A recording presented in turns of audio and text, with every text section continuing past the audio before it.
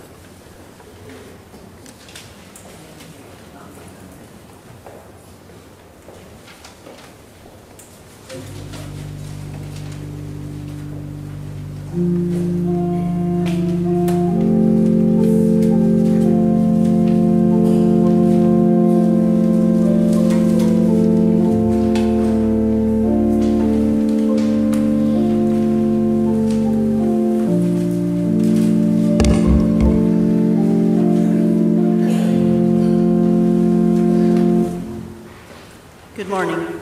Please join me in the opening prayer. Almighty God, to you all hearts are open, all desires known, and from you no secrets are hidden. Cleanse the thoughts of our hearts by the inspiration of your Holy Spirit, that we may perfectly love you and worthily magnify your holy name. Through Christ our Lord. Amen. Please stand as you are able for the opening hymn, number 581, Lord, whose love through humble service.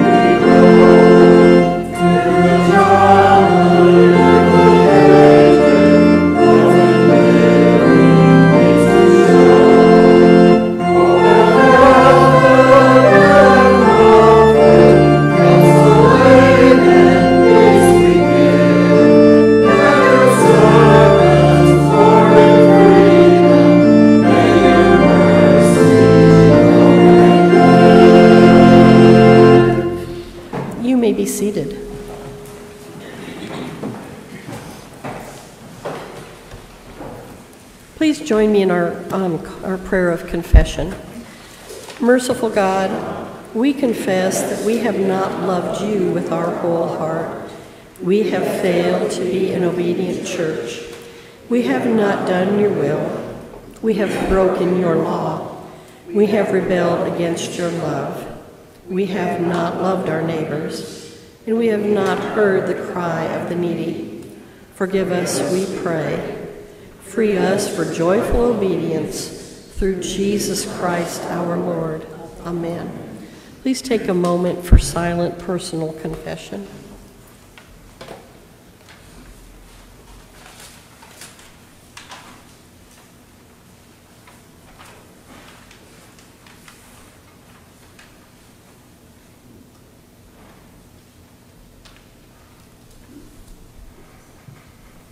Hear the good news. Christ died for us while we were yet sinners.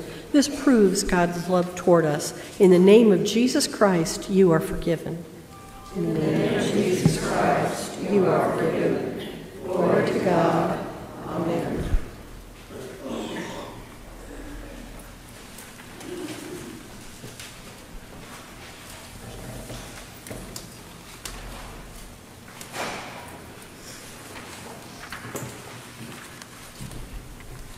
Good morning. Our first reading this morning comes from James, chapter 2, verses 14 through 17.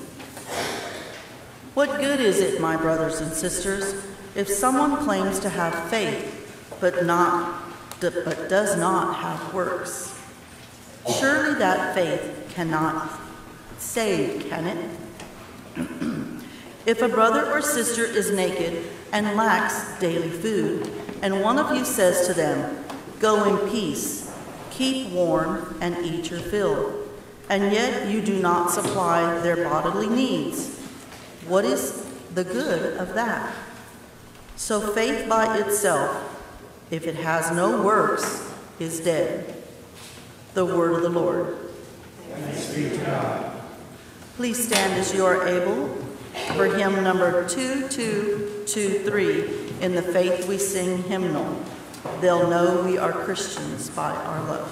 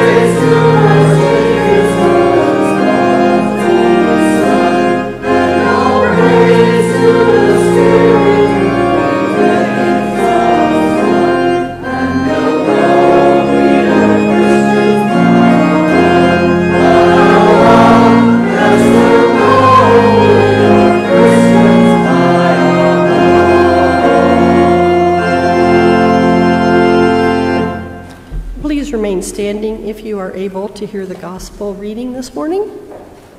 And behold, it comes to us, from Luke chapter 10, verses 25 to 37. It's probably a familiar parable. And behold, a lawyer stood up to put him to the test, saying, "Teacher, what shall I do to inherit eternal life?" He said to him, "What is written in the law? How do you read?"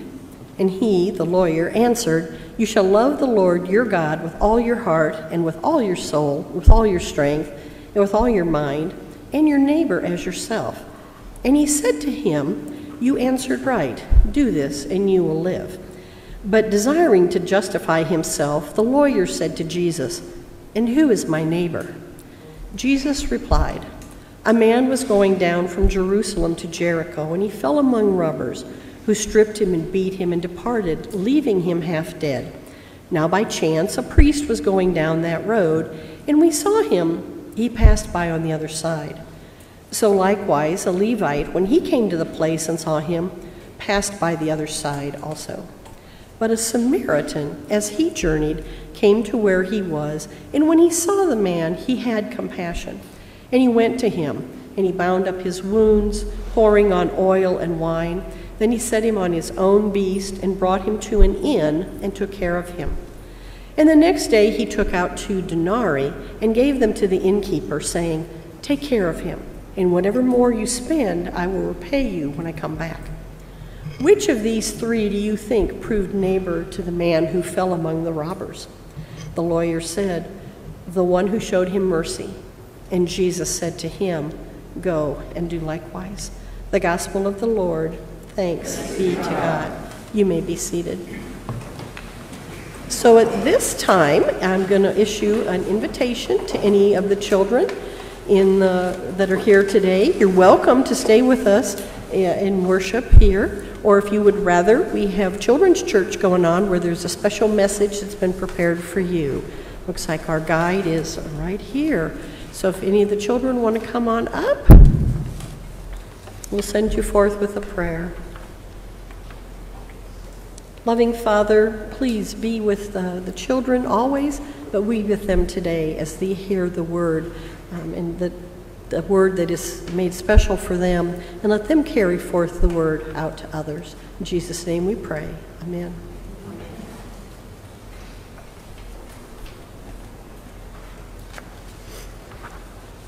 So this is the 4th in our sermon series on answering God's call by taking a look at the membership vows of the United Methodist Church. Amanda and Wade have already shared the calls to prayer, presence, and sharing our gifts. Wade, today, he entrusted me to speak about service at both Telfner and here at First Traditional Service. Bless you. And Amanda spoke about service last week at Ignite. First of all, I just want to say that, I love all the parables of Jesus. The whole book of Luke is just full of the parables, which are just wonderful messages in their own right. But I think I love the parable of the Good Samaritan most of all. Yes, I know the Good Samaritan is a fictitious hero, and there's other fictitious characters in this parable. However, there's so many layers of this story that's speaking to fulfilling or not fulfilling the vow of service that I just couldn't resist speaking about it today. Since I very first heard this parable as a young child at Kenwood United Methodist Church in Cedar Rapids, Iowa, this parable often comes to mind and has driven me to serve God and others through my past churches, here at First United Methodist Church, me being active over at Telfner Church as well, and the many nonprofits that I work with or I've been able to work with throughout my life. So first in the parable, we meet the character of the man who was attacked. He was robbed, he was stripped, and he was left for dead. Did you realize Jesus never specified the nationality or anything else about him? I've always pictured him as a Jewish traveler, but he could have represented anyone of any race, any socioeconomic status, or any faith background from that geography and time period. Do you think he might have felt hopeless, fearing that these factors would keep anyone from stopping to help him? In today's world, he might represent the least, the last, and the lost, those living on the margins, those that we often turn away from. It seems noteworthy also that none of the 3 men checked on the victim's race, socioeconomic status, or faith. Perhaps the first 2, the priest and the Levite, maybe they didn't because they just simply didn't want anything to do with him, regardless of his background. They may have had reasons that kept them from even helping a person that might have even been someone, like themselves or from their community. But again, they just kind of ignored him and went right on. But the third, the Samaritan, he didn't check because you know what? It didn't matter. It didn't matter to the Samaritan. He just saw a fellow human in desperate need of life-saving care. It's ironic, isn't it, that the holy men, the priest and the Levite, they even went as far as crossing the road to avoid going by this person or helping him or anything. Why did they not even check on him? Many scholars have weighed in on this and offered their theories. Perhaps they were afraid that they would be defiled because at that time, there were very strict religious rules around cleanliness and touching someone who was unclean or had open wounds. Or maybe that they were afraid that the robber or the robbers were still in the area and would attack them next. They might even been suspicious of the victim. and thought that maybe that he was really a robber who was just lying in wait to attack them. You know, I must confess that sometimes I'm just like these guys when I turn down the side street to avoid a person on the next corner that I see holding a sign seeking help. Finally, the Samaritan comes upon the man and renders aid without question, even to the point of dressing his wounds with oil and wine, using his own clothes as bandages, then taking him to a place of safety to personally care for him through the night, and going even further to make arrangement for the additional care by the innkeeper until his return. And he was willing to pay for all of that out of his own pocket. You know, Jesus very pointedly used the despised Samaritan to be the hero in this story, to show that lawyer, to show others that were there, and to show us today that we are neighbors to all, even to enemies. You know, I also have wondered if Jesus maybe didn't use the Samaritan to personify himself, because at this time, you remember, he was starting to fall into disfavor with the religious authorities, and they were starting to despise him.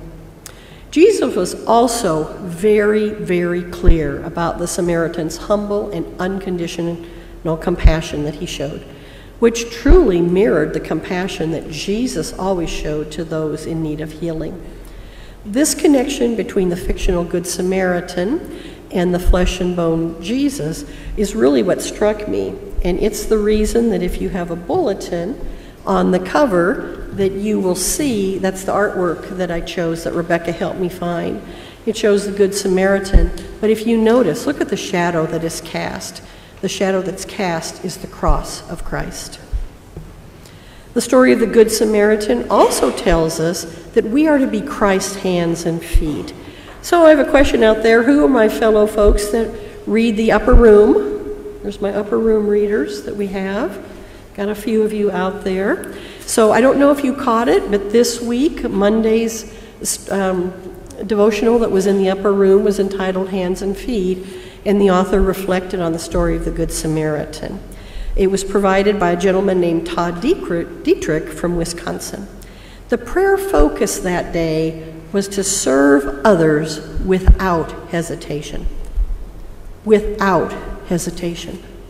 Without judgment, without the expectation they will join the church, without personal reward for ourselves. There's another reminder of being the hands and feet of Christ that comes to us from World War II. Some of you may have heard this story before. I will say it is one of those stories that whenever I read it again or I hear it recounted, it gives me chills. So there was a village in Europe that received very heavy bombing during World War II from the Germans. And in this town square, there was a statue of Christ. It had its arms outstretched, his hands wide open to folks. But during the Blitz, the hands of that statue, they were blown off. They were just obliterated. They couldn't be found anywhere.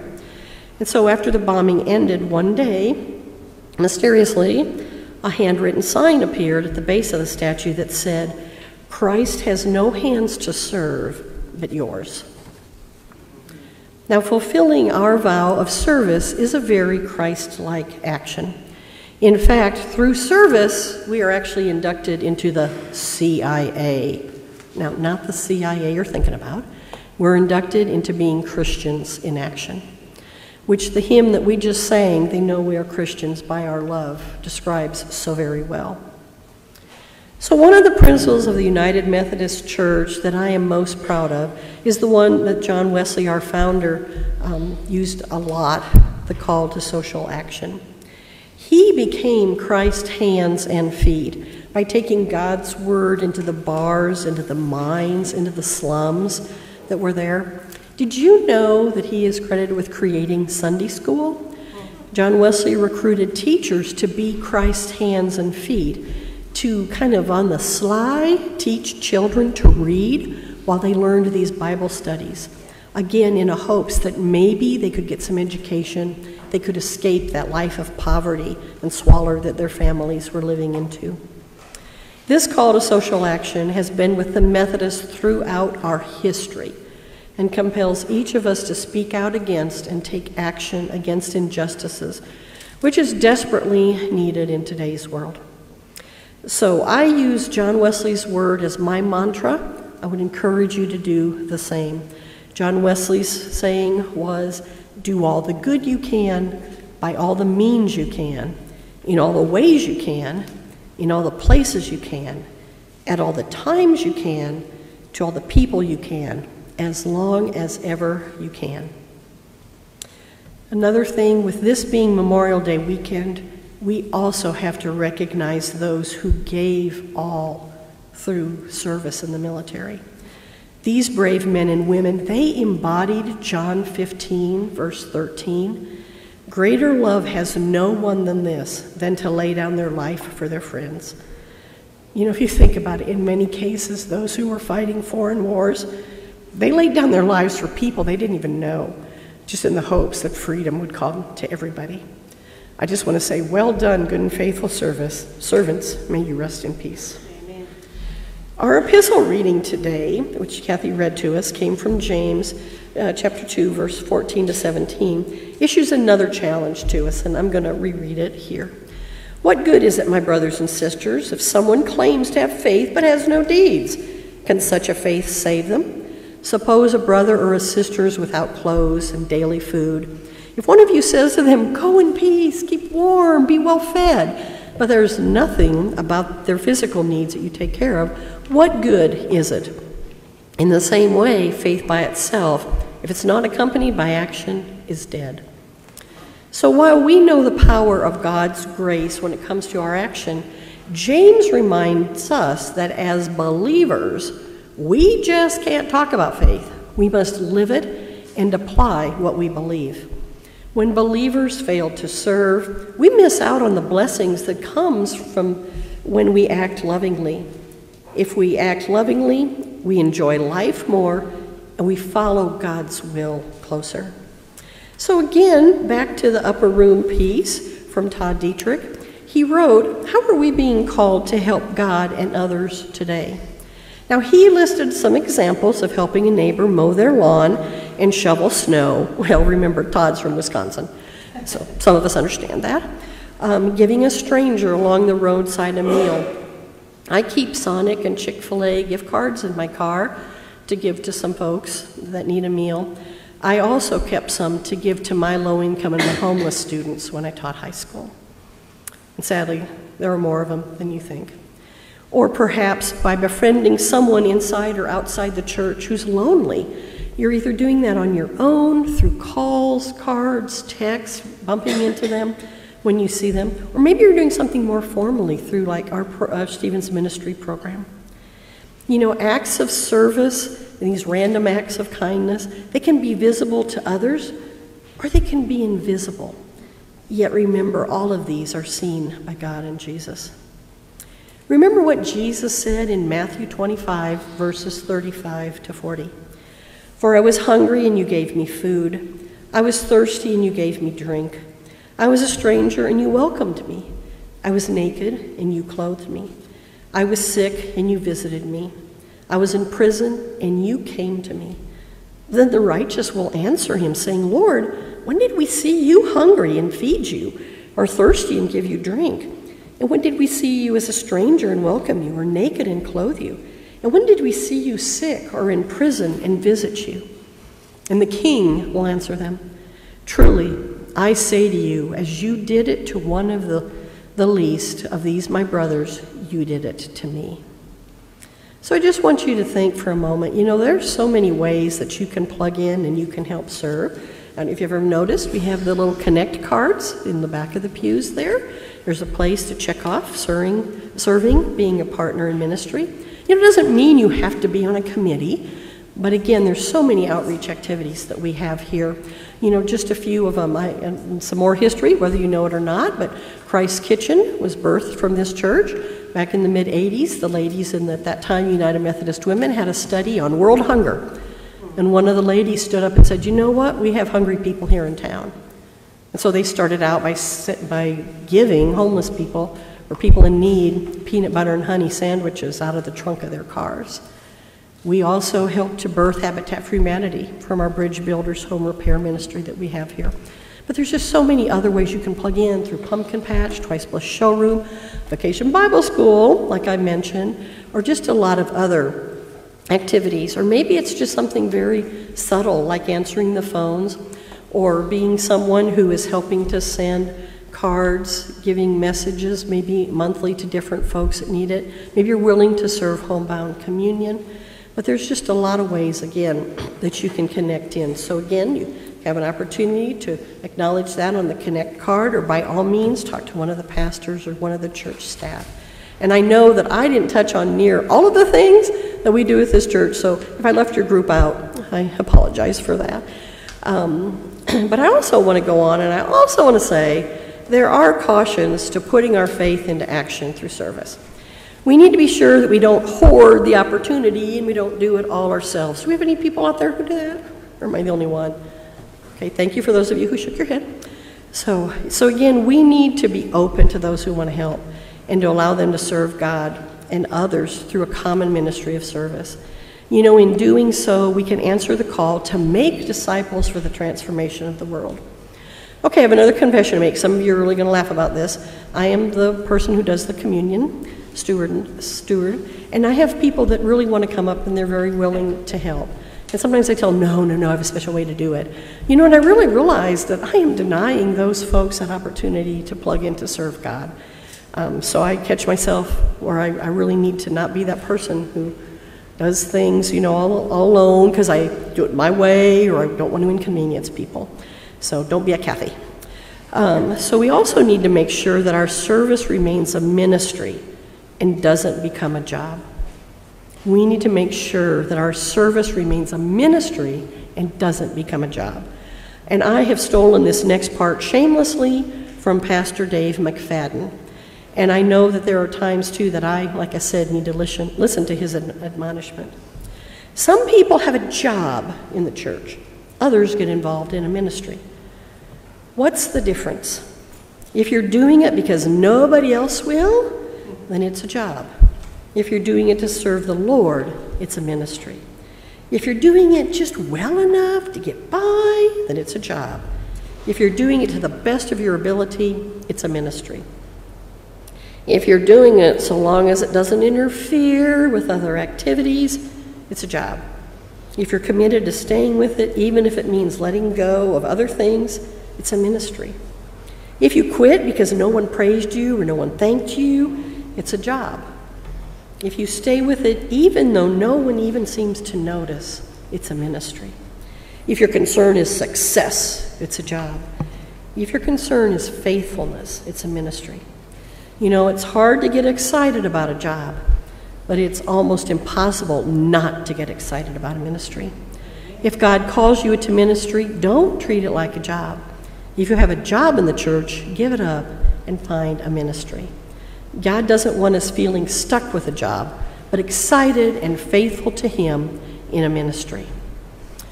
So, to all the active Good Samaritans out there, keep up the good, or rather the God work.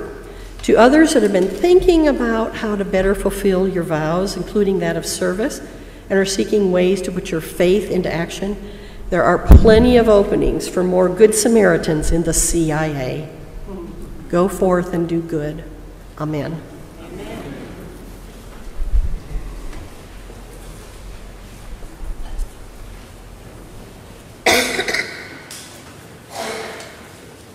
Please stand if you are able and join me in the Apostles' Creed.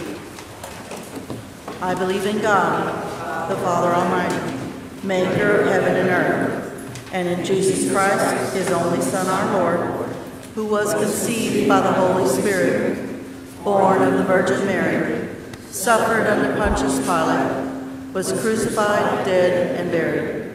The third day he rose from the dead. He ascended into heaven, and sitteth at the right hand of God the Father Almighty. From thence he shall come to judge the quick and the dead. I believe in the Holy Spirit, the Holy Catholic Church, the communion of saints, the forgiveness of sins, the resurrection of the body, and the life everlasting. Amen. Please be seated. And at this time, it's time for us to prepare our offering. Our offering not only of our financial gifts that we're returning back to God, but an offering of our time and our talents as well. I do encourage you to text your prayer request into the number in the bulletin. I don't have the magic phone, but just know those prayer requests will go in to the staff and to the prayer team. So at this time, if the ushers would come forward for the offering.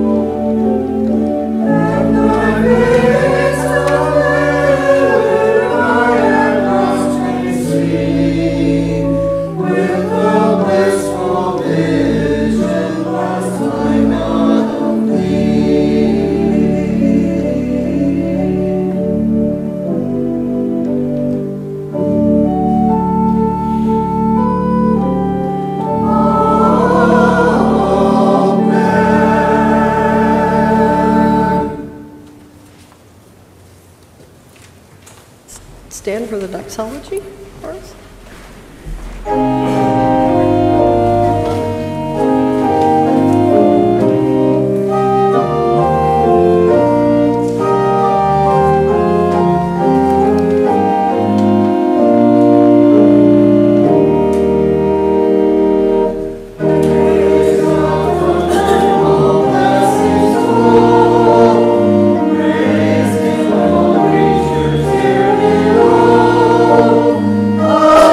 Hallelujah.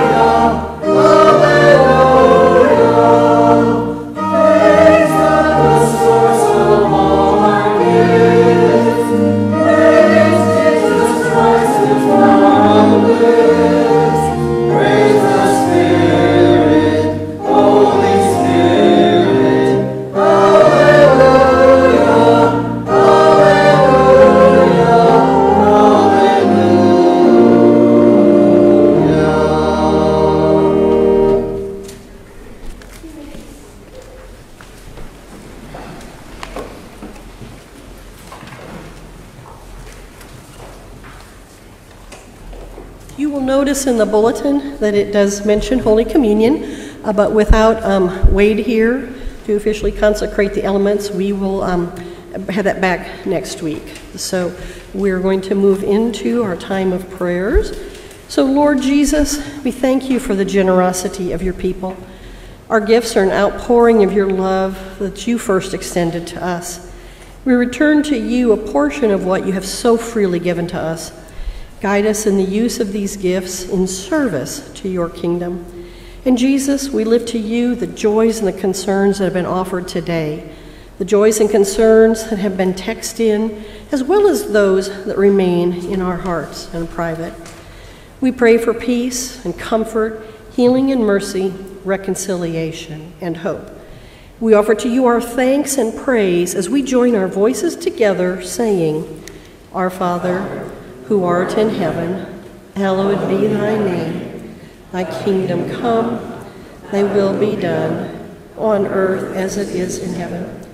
Give us this day our daily bread, and forgive us our trespasses, as we forgive those who trespass against us. And lead us not into temptation, but deliver us from evil. For thine is the kingdom, and the power, and the glory forever. Amen. Please stand for our closing hymn. It's number 584, Lord, You Give the Great Commission.